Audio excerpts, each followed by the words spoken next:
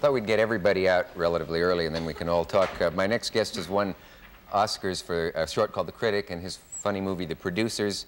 Mel Brooks has always been known as one of the funniest people around. No one ever thought anyone would ever trust him with making a movie. He's one of the creators of TV's Get Smart. He starred in a very funny movie of his own called 12 Chairs, and now he's, well, if he never did anything but the incredible 2,000-year-old man, he would be justly famous. But anyway, let's take a look at this scene from The Producers, which, if you haven't seen the film, will probably upset you in some ways and make you laugh in others, and until you know what it's all about, it must be astounding to just see it like this. Will you take a look at this scene from Mel Brooks, The Producers? Here's the man who gave us that, for better or worse, Mel Brooks.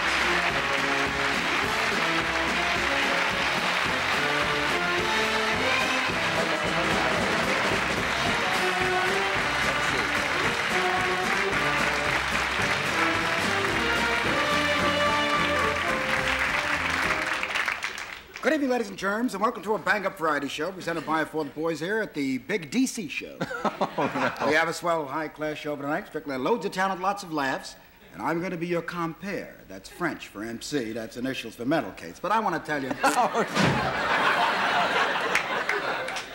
As you see, Mr. Brooks is just one of the everyday people. How can you come out and do that? First of all, I always feel when that clip was shown once before, it's been seen on television before, there are always a lot of people who get all upset about... Everybody got coffee in the green room but me. Yeah. So I want my coffee. Look at the spoons they have. Oh, beautiful. And so I always feel that seeing the scene out of context is very difficult. Are you going to drink coffee right here now? A little, yes. Yeah, okay. Out of context, yes, context. good. Are there other people who won't... Good. Are there... I think we ought to get George and Bill, and we ought to have a meeting, because everything is out of context. There was no reason for Lieutenant Merrick to take command of the cane, as far as I could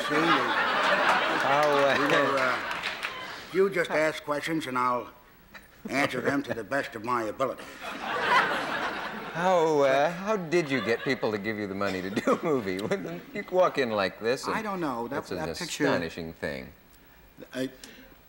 That picture cost about $1 million. Yeah. And in case anyone didn't get it, that musical was supposed to represent the worst possible taste in a musical, according to the plot. We don't need to go into it any further. Well, they were trying to put on a flop, and it backfired because the Jews didn't believe it. Yeah. They couldn't believe that anything like that would be perpetrated on them again. Yeah. So they assumed it was funny, and it was a big hit. And that caused a lot of trouble for our protagonists, Bialystok and Bloom, the leading characters in the film. Film. What were you doing when that fertile idea was born in your nimble brain? What do you mean? I wrote it. I know, but I mean, you must have sat down and thought, I don't have an idea for a movie yet, and then there was another moment where you did have a moment for a movie, an idea. I was doing a show, and the producer of the show, Broadway show, said, "Look, they want to release. So what are we doing next? What are we doing next? Give me a title." I said, "We're doing a musical called Springtime for Hitler. Tell him that." He said, I can't tell him that. I said, "You tell him that. We're doing Springtime for Hitler." So Ed Padula was the producer. He was a little worried. He said, "Okay." Yeah. He said, "We're doing Springtime for Hitler next." And they said, "Who's in it?" They said, "Well, we're not sure. You know, we just..." we right past them, eh? We just gave them the title, you know. Yeah. And then about a year later, I said, "What a wonderful title. Springtime for Hitler." Now, if I can get some idea underneath that, you know, a story or something, I would be very happy. So I said, well, let me see, Springtime for Hitler, if it is a show, it's probably the worst show ever, in the worst possible taste.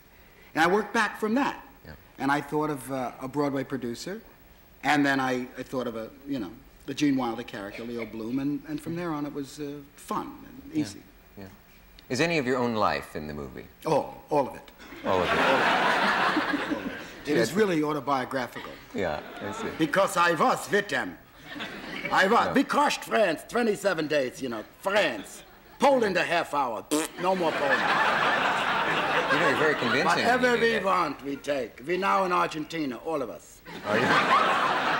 true that you All receive that. the stolen paintings they take from museums, that they go into your collections? And I will not speak unless Herr von Ribbentrop is on my right to protect me from the vileness of your young goy. Wait. Wrong. would you like a piece of goat cheese? Goat cheese? How so? How so? I have a piece for you. I'd like. Where is it? It's right here. Is it really goat cheese? Yeah, it's really good. Do you want to split it? It was in my lunch, and I know how you like goat cheese, and I'll have a little bit. I brought that for you. It's good, isn't it? It's feta cheese.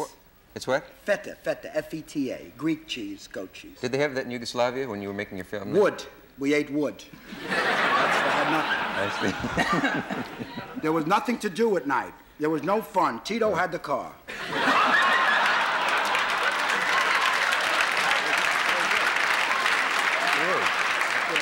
Yeah. Okay, we will be right back after this message from our local station.